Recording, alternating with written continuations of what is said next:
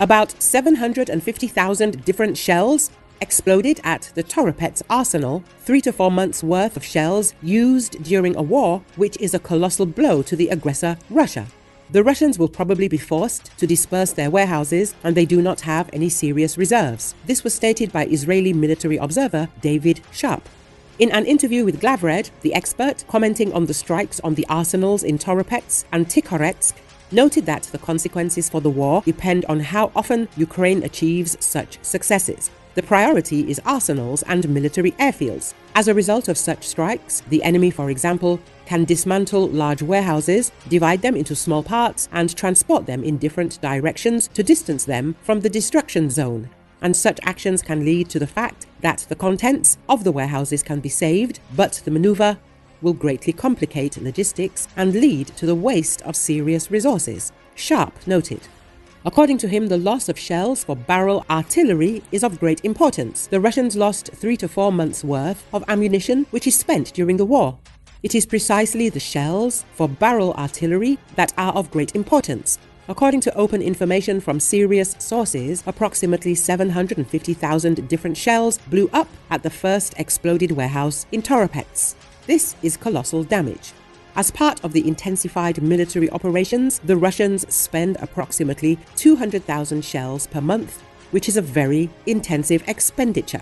Therefore, it turns out that as a result of the strike on Toropets, 3 to 4 months' worth of intensive ammunition consumption was destroyed, the expert says. The Russians do not have huge stockpiles of ammunition. The Russian troops are supported by North Korea, and such assistance allows the occupiers not to experience a shortage of shells for a long time. Moreover, Russia does not have colossal reserves of ammunition for a rainy day. It is not for nothing that the Russians made large purchases from North Korea. It is generally accepted that they bought approximately 1.5 to 1.2 million shells there. The head of the GUR, Budanov, even said that this seriously affected the course of the war, since North Korean shells gave the Russians the opportunity to endure a war over a long distance, to spend a large number of shells over a long period and not feel infringed, Sharp said.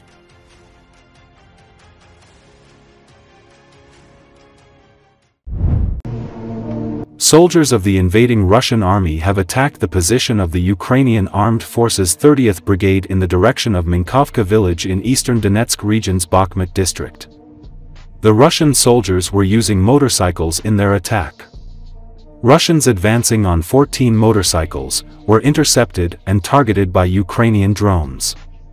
8 motorcycles and their crew members were destroyed by drone and artillery strikes.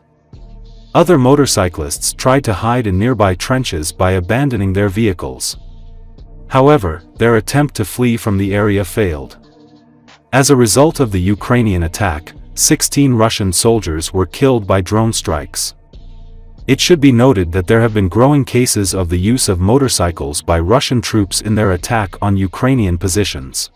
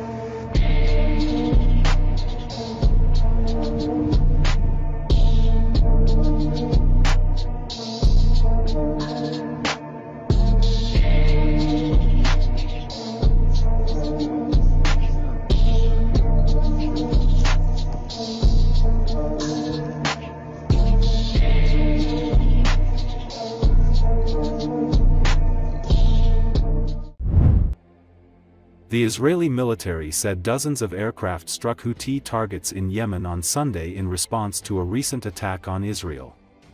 Anyone who harms or tries to harm the citizens of the State of Israel, we will reach them.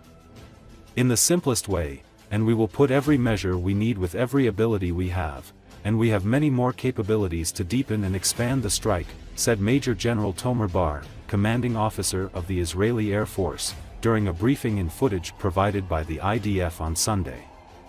The military said it targeted power plants and seaport facilities in the city of Hodeidah.